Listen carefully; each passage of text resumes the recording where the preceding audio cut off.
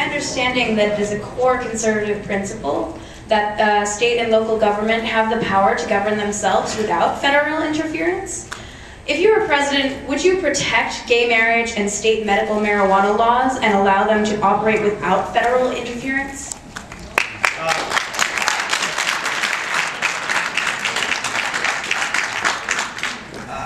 I believe that America is based on a certain set of core values, right? And those core values should be reflected in our laws and should be enforced in our laws. I don't believe that we can have 50 definitions of marriage in this country. I think that's an unworkable system. Why? That because we are a society that just to say that we should have 50 definitions of what life is. I don't think that works either. I think that there are certain things that are essential elements of the society upon which society rests that we have to have a consensus on.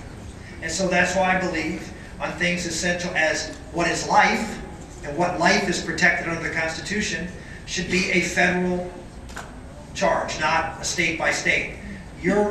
And I'll use extreme examples, but because you're 19 years old and you're a female, you're allowed to live in this state, but because he's 30 years old and male, he's not. Well, obviously we're not getting there. That's an absurd example, but it is. Well, if you're a certain amount of gestational age, or if you were born and you can be, there's some states that advocated for mercy killings, for example, euthanasia.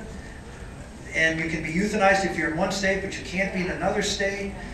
Those are things that I think are counter to the Constitution, which says, there are a certain set of values upon which we base our laws on.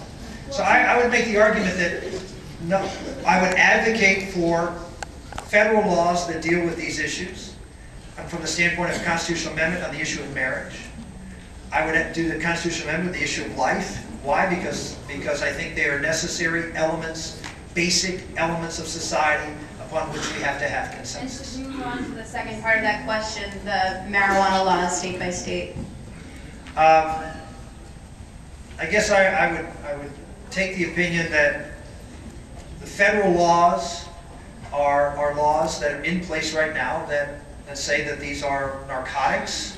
Right? I don't know if whether I assume they are. I don't know. Sorry, they're not. Okay. All right. I don't know. I don't know my medical marijuana laws very well, to be honest with you.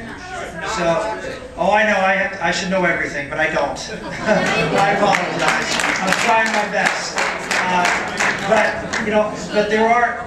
I think I feel that they're a hazardous thing for society, and so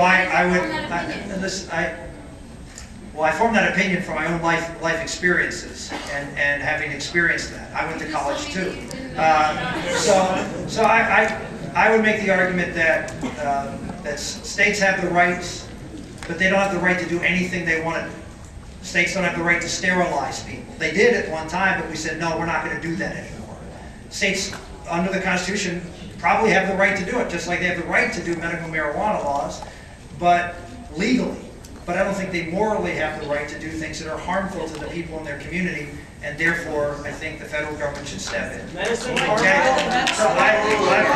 out of time. I'm encouraged that everybody still wants to ask.